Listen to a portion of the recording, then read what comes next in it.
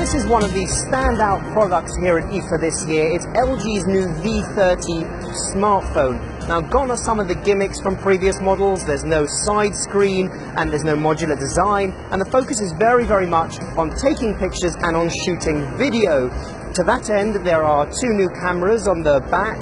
There's a very deep and beautiful OLED screen and a lovely zoom feature by which you can pick a particular object or person in the distance, and then the camera will very smoothly zoom in towards it. But the question for this phone, as with previous LG models, some of which have had cutting-edge features but haven't really sold very well, is can it make inroads into a crowded and competitive smartphone market? I think LG has always been about choice.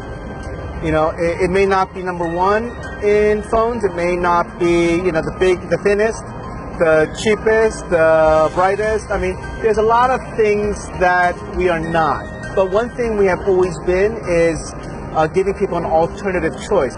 And if two phones aren't really to your liking, and, you know, let's be honest, you know, two is not a large number, then you should really take a look at LG.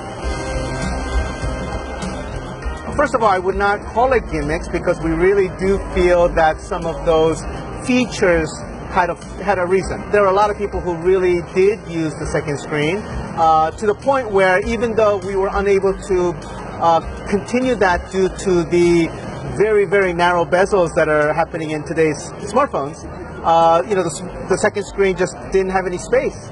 But we were able to preserve that functionality in another way, you know, with always on display and with a floating bar. So innovation forces you to change the way you were doing things in the past.